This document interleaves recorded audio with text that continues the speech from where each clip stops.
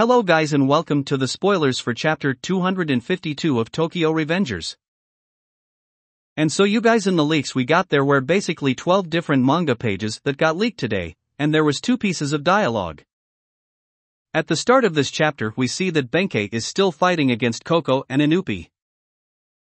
Benkei is angry, and Benkei punches Koko in the face with a punch from his left fist. Benkei asks Koko why he is helping out Toman if he is a member of Kanto Manji gang. Koko says that Inupi is the guy that he always followed. And then Koko says that he already forgot about Akane and he is willing to fight for Inupi from now on. And next we see this panel of Koko and Inupi who are standing back to back and they are both smiling. Koko says, "Let them all go to hell." And Inupi says, "Oh yeah." Next the chapter switches to Mikey, who is fighting Pa Chin. Mikey takes off his jacket and he throws it away, and we see that Mikey is wearing a black shirt under his uniform. Pa Chin charges at Mikey, and he winds up a punch from his right fist, and Mikey just stares at Pa Chin.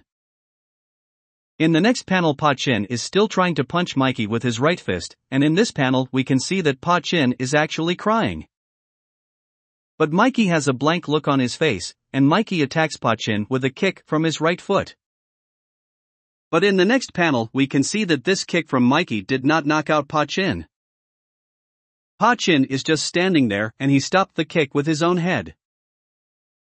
In this chapter Mikey beats up Pa Chin pretty badly.